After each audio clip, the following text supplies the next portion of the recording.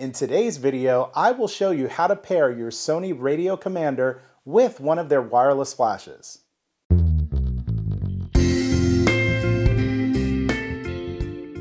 Welcome back to the breakdown. My name is Miguel Quiles, and today I'm going to show you step by step how to pair this Radio Commander from Sony with actually their newest flash, which is the HVL-F60RM Flash. Now this process is going to be the same for the 60RM as well as the 45RM Flash, but I'm going to use the 60 for this demo, and let's get started.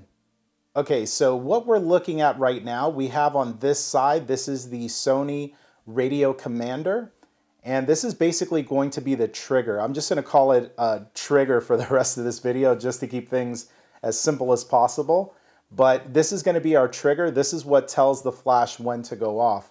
And for the flash, we have the Sony HVL-F60RM. This is their newest radio control flash. And so let's get this thing paired up. It's really, really simple. And let's start first by turning on our remotes. I'll turn the screen here so that you guys can see the backlight. And then we'll turn on our flash here as well. The first thing that I would recommend doing if you're going to pair these two devices up, and you don't really have to do this if you bought these brand new and you're pairing these for the first time, but if you tinkered with the menus or you did anything to change any settings, I would recommend to reset both devices before you start this pairing process, just to make sure that you didn't change anything that maybe you might need to change later. So we'll start first with the remote control. In order to reset it, we're going to press the menu button here. We're going to go over to reset. We're going to select that and we're going to hit OK. You're going to see the word reset show up on your screen. That tells you obviously that the remote has been reset. So now that this has been reset, we're going to actually reset the flash here. So we're going to press menu and we're going to go into the menu and we're going to select reset in the menu.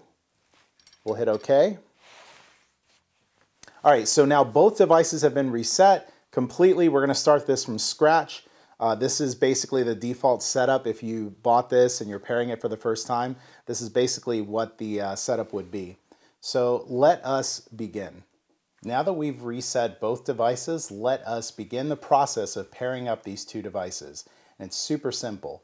First thing that we're going to do is on our flash, and again, this is the same thing you're going to do for the 45 and the 60RM, we're going to hit the function button on the back here. We're going to arrow down to where it says WL off or wireless off, and we're actually going to turn that on. So in order to turn that on, we just press the center button, and we will move over to RCV or receive, and we'll hit that center button, and that's going to confirm that the wireless is now turned on, and now it can communicate with this Sony Radio Commander. Now what we're going to do is we're going to pair these devices, and in order to do that, we're going to select the menu button on our Sony Commander, and we're going to arrow over to where it says pairing. And from there, we're going to hit that center button, and there's a selection or an option that says add, and we're going to pick that. And as soon as you do that, it's going to say waiting, added 0. Now this is just letting you know that it's waiting to connect to another device, and obviously it hasn't found one, that's why it says 0. So we're going to fix that. On our 60RM Flash, we're going to hit menu. We're going to arrow over to where it says pairing. We're going to do the same thing. It says start pairing. Now if you did not change it from WL off to the receive mode, the step that we just did, this is actually going to give you an error. As soon as you go into that pairing mode, it's going to tell you that the wireless is turned off. So that's why I'm telling you, make sure that you turn it on first. It will save you a step. All right, so we're going to select OK. And right away, you could see that it says it has been paired with a WRC1M, which is your Radio Commander. And you will also see on the remote here, you're going to see it says added 1. So these two are now paired up, and if you want to test that, you could simply press this test button here. I don't know if you could see that in the video, but the flash is paired. They are going off. So we are set. Technically, this is ready to go. However, I'm going to take this a step further. I'm going to show you how to basically make it to where you can control the power levels with your remote control. So let's take a look at that.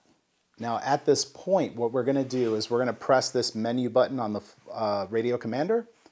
We'll press it one more time. This is going to take us back to our main screen, and we'll do the same on our flash. Now, what I would like to do, it's currently set to TTL. So obviously with TTL, it's going to select our flash power automatically for us. And that's cool if you're shooting an event, if you're shooting a wedding or something of that nature, and you don't have the time to dial in your settings manually, you can use TTL and it works fantastic. For me personally, I like to have the control and the ability to be able to kind of change the power automatically, or change it manually, I should say. And so I want to show you how to do that. So what I'm going to do is on this remote here, we're going to press the function key, and we're going to select this right now where it says TTL, and I'll turn this light back on. Right where it says TTL, we're going to select that, and we're actually going to change this to group. So now that it's set to group, it's going to be kind of useful, because what we could do is we could actually control our flashes in different groups. So what does that mean? This flash that we're looking at right now is set to group A. Now, let's pretend like I don't know, let's say I'm shooting in the studio and I have, this is my main light. I could set this main light to group A, and let's say I had a hair light or some other type of light, maybe a fill light that's coming from an additional flash. I could actually set those to different groups. So I could have a group B and a group C and a group D, and I could control individually each of those flashes, or even groups of flashes, because maybe that hair light might actually be two lights. That's cool. You could put both of those two lights in the same group, and then from the remote, you can change the power for those groups at the same time just by changing it in the settings. It's pretty slick. But we only have one light today. It's going to be pretty easy. So we only have a group A, which is this flash here.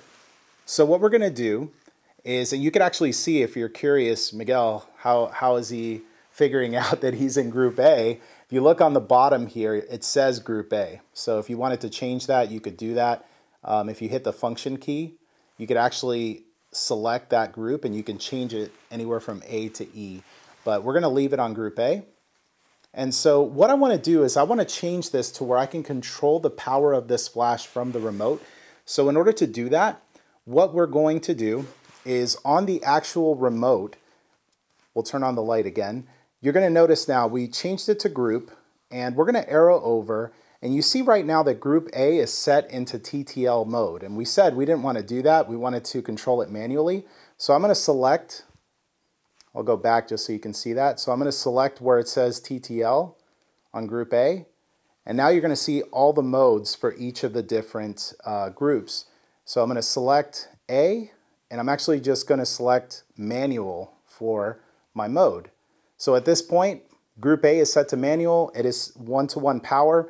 So if I flash this, this is going to be at full power on group A.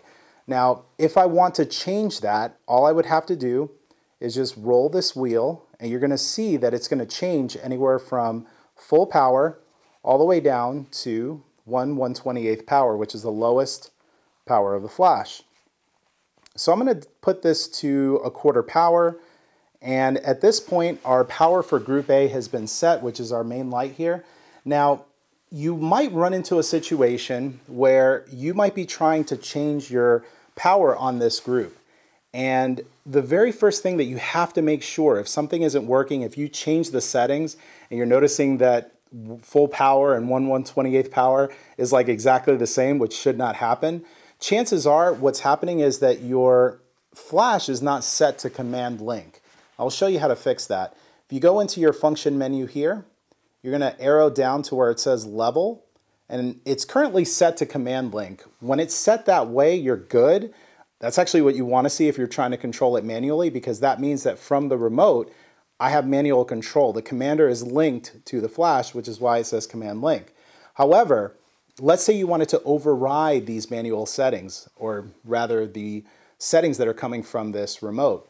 What you could do is you could actually roll the wheel, and now you're noticing on the back of the flash, it doesn't say command link anymore. Now it says 1/8, 1/16, so on and so forth. So I can manually dial in the power for this flash from the actual flash unit itself. It's going to override the settings that are on the remote control. So you have two options. You could either set it to command link, and if you have it set here, you are going to actually set your power from the Sony Radio Commander, or you could manually set your power settings here on the back of your flash.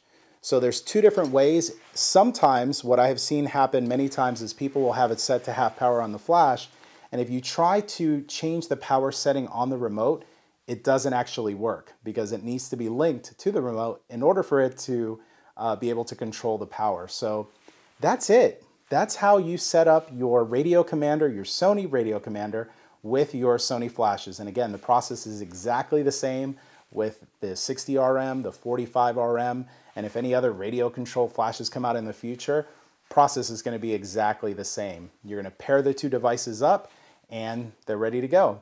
Hopefully you found this tutorial helpful. If you have any additional questions, leave them in the comment section below and I will definitely get around to answering them. While you're here, subscribe to Adorama TV. They have a ton of amazing content coming out all the time. Also check out the Adorama Learning Center where you can read more about photography and videography and all sorts of cool stuff. Thank you so much for watching the breakdown today. I will see you guys in the next video. Bye everybody.